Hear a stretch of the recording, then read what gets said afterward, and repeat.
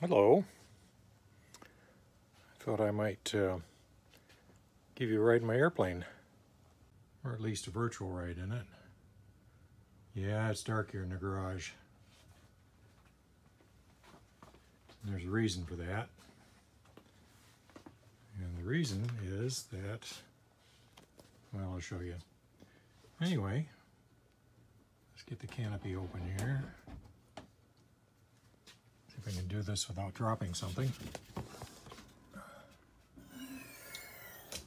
There we go. All right. Now I gotta climb in. Okay, so turn some lighting on here and climb into the airplane here from the side. I put a step stool, kitchen stool, next to the plane. The nose gear does retract, but it's just easier to climb on a stool and crawl in that way. I've got the lighting turned down as dim as it'll go because the camera is very sensitive to light. I'll show you. I mean, it gets real bright in here. I normally leave it like that so that all I've got to do is reach in and touch that red button right there, and that turns the power on. While I've got the lights on, I'll show you what we've got here. Got joysticks on both sides to control the roll of the plane, and if you move them fore and aft, they're not connected, so it squeaks because the push rod rubs over there. Anyway, that makes the nose go up and down.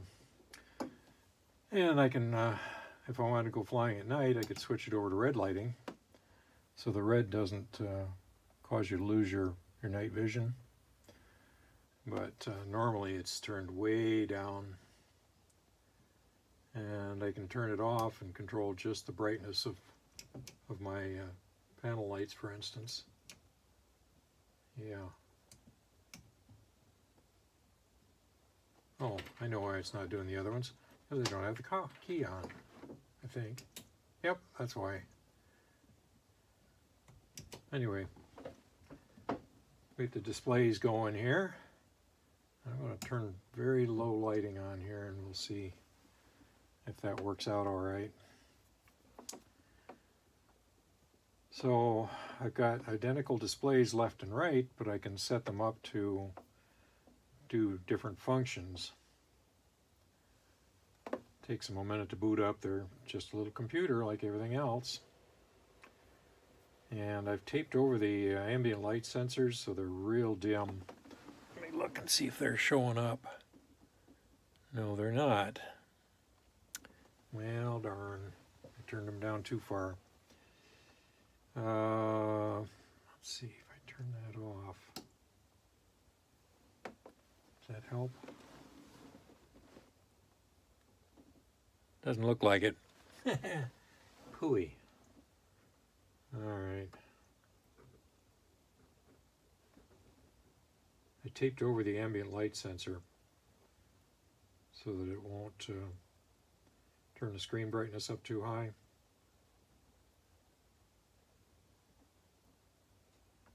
I'm going to try uncovering it a little bit and see what happens. Doesn't look too promising. All right, we'll take it off completely. Oh, they're starting to come up. I'll be darned. It's using one sensor.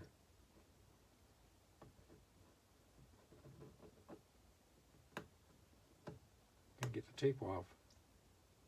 Oh, because I'm picking at the wrong spot. Let's take the other sensor off, see what it does. Oh, the cover off the other sensor. Yeah, it's not bad. Yeah. Yeah, oh well. It's probably about as good as we're going to get it.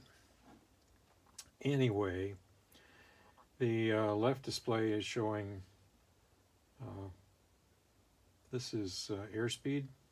These are a scrolling scale. It shows airspeed, and it also gives a digital indication in the center.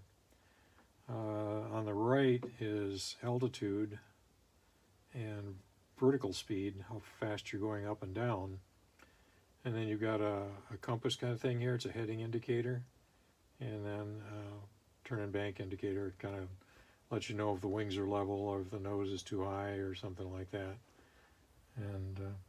And over here, I've got a map that moves. It shows what's underneath the airplane so that you can keep track of where you are over the ground and in relation to obstructions like towers and other airplanes, and shows you where airports are and things like that.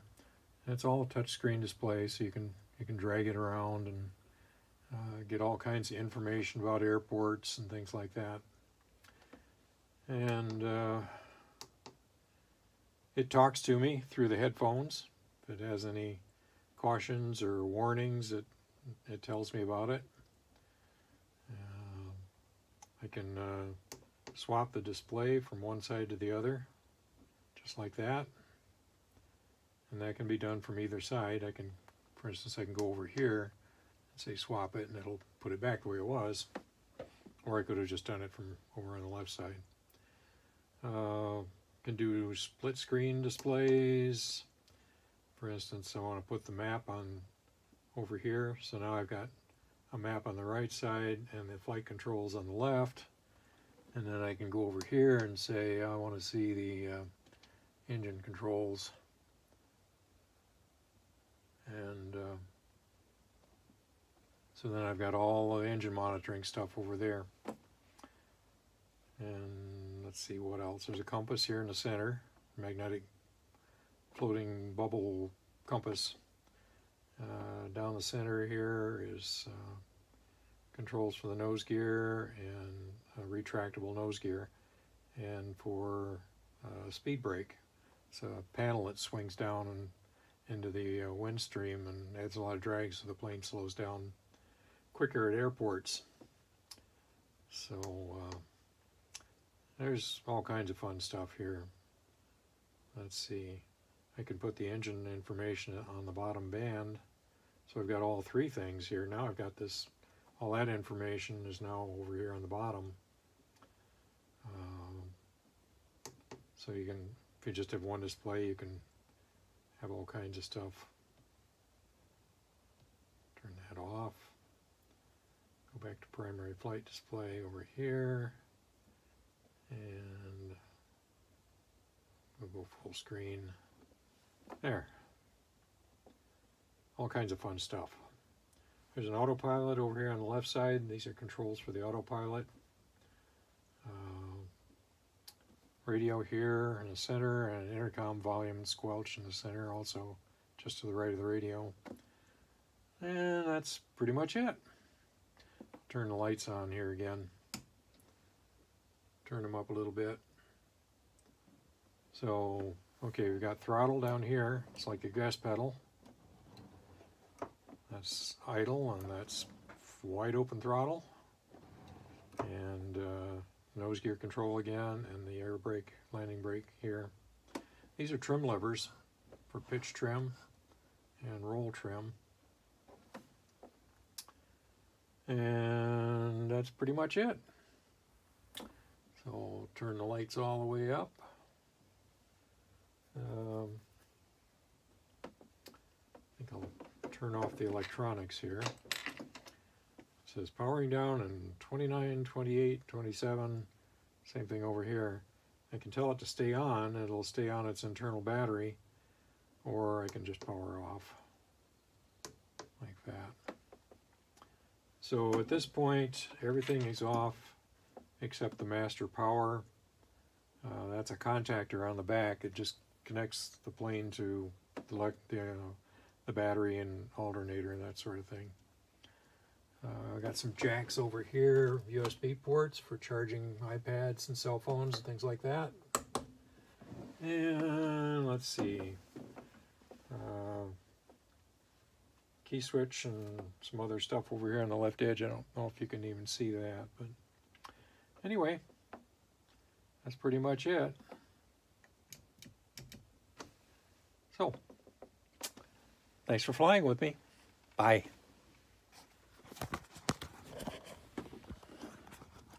Yes, it's me.